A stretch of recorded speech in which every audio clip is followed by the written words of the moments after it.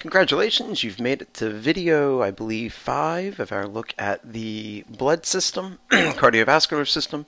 And in this video, we're just going to kind of wrap everything up into a nice, neat little package and kind of put the cherry on top with what exactly does how does the autonomic nervous system really regulate this whole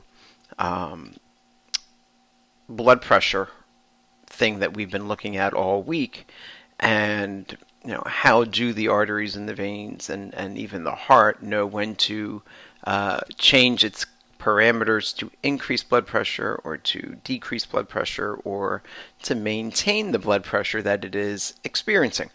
And so the first thing that we need to understand about blood pressure regulation is that it is a negative feedback system, right? As is almost the case with all of our organ systems. There is some kind of aspect of negative feedback that is there with it.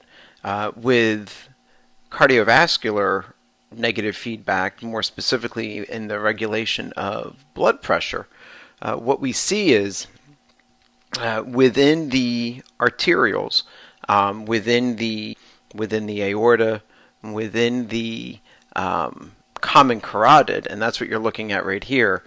Here you're looking at the common carotid. So here's the common carotid.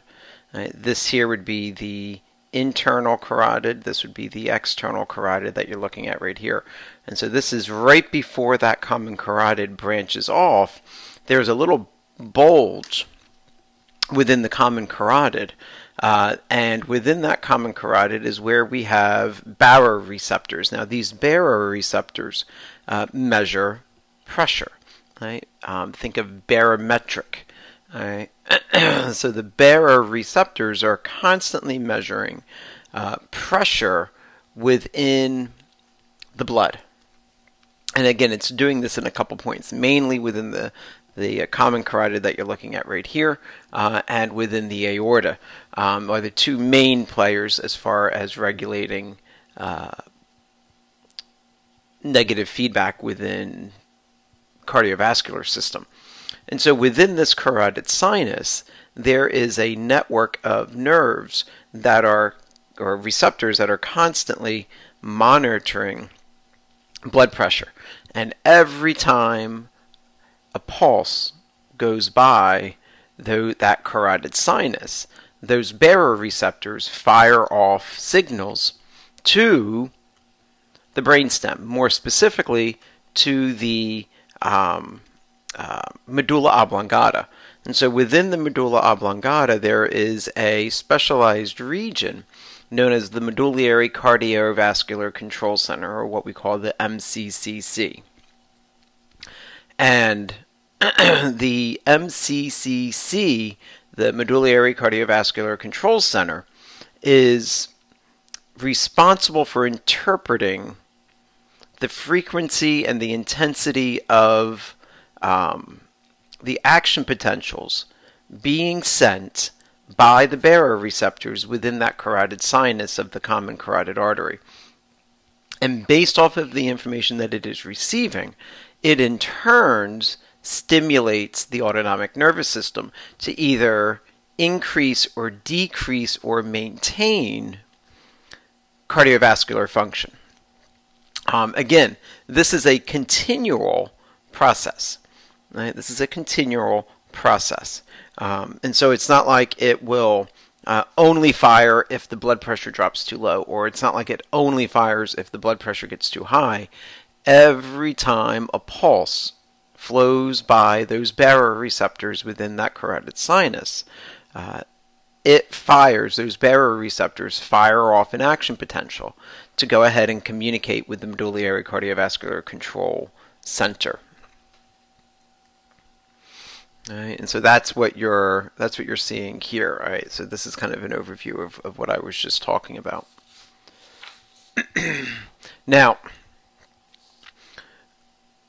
because it is constantly firing, and because the medullary cardiovascular is constantly adjusting for blood pressure, the response is very, very rapid. It's very, very quickly.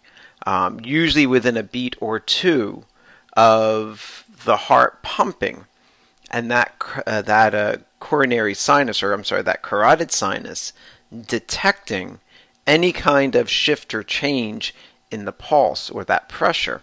It can go ahead again within 2 beats. It can have the blood pressure regulated and controlled. And so again, this is a very quick response system. All right. What are we talking about? Well, we're talking about here is if the carotid sinus, if the baroreceptors within the carotid sinus detects an increase in blood pressure, the medullary cardiovascular control center immediately sends out signals through the vagus nerve to stimulate parasympathetic response. And so what does that mean? Well, what that means is it's going to go ahead and stimulate the release of acetylcholine. Acetylcholine is going to slow down the electrical rhythm within the sinoatrial node to go ahead and decrease stroke volume, to decrease cardiac output, to go ahead and try to regulate the blood pressure that way. At the same time, it's also going to try to decrease sympathetic stimulation through the decrease of norepinephrine, which is going to lead to vasodilation. And so we reduce stroke volume, we reduce cardiac output, we initiate vasodilation, and the end result is lower blood pressure. But again, remember, has to happen very quickly. And the reason why it is coordinated and regulated through the medullary cardiovascular control center in conjunction with the autonomic nervous system is because as autonomic nervous system, with the utilization of neurotransmitters, we know that has a very rapid and localized response. Right? Whereas if it was using hormones through the endocrine system, it would not be as rapid of a regulation because hormones, as you will discover as we move through the semester, hormones have a much slower response time. They're more widespread, there's less specificity, and there's a slower response. And so that's just not conducive when we're talking about something like blood pressure. You want a quick, immediate, fast response. And so parasympathetic is the way, and the sympathetic nervous systems are the way to do that. And so again, this is kind of what is happening here from a picture perspective. All right, so right here, this here is in the aorta. This one here would be in the common carotid. So these are your baroreceptors with those sinuses built in. These guys are both now communicating with the medullary cardiovascular control center in the medulla oblongata. Its job is to stimulate and regulate, maintain autonomic tone. This balance between sympathetic and parasympathetic regulation. And so again, both of these are going to have an influence over the SA node, but the sympathetic is going to have direct regulation over your veins and your arterioles. Remember, parasympathetic only influences the heart. Parasympathetic does not regulate or influence vasodilation or vasoconstriction within the arterioles. That is the sole responsibility of the sympathetic nervous system through epinephrine and norepinephrine, and whether they're binding to beta receptors, which are found within the arterioles and the veins, or whether they're binding to alpha receptors, which are found within the capillary beds and the precapillary sphincters. Again, this is just another view of that. And so this is what we would define as being like almost like a little negative feedback map. All right. Nothing different on this as what you were just seeing.